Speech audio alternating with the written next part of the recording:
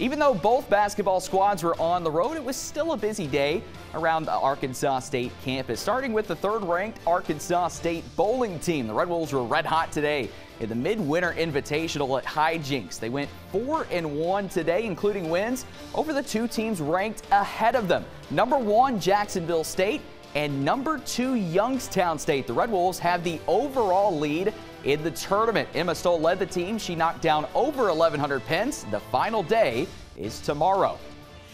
How about some A-State rugby this afternoon? Top 10 battle at Kurt Huckabee Field.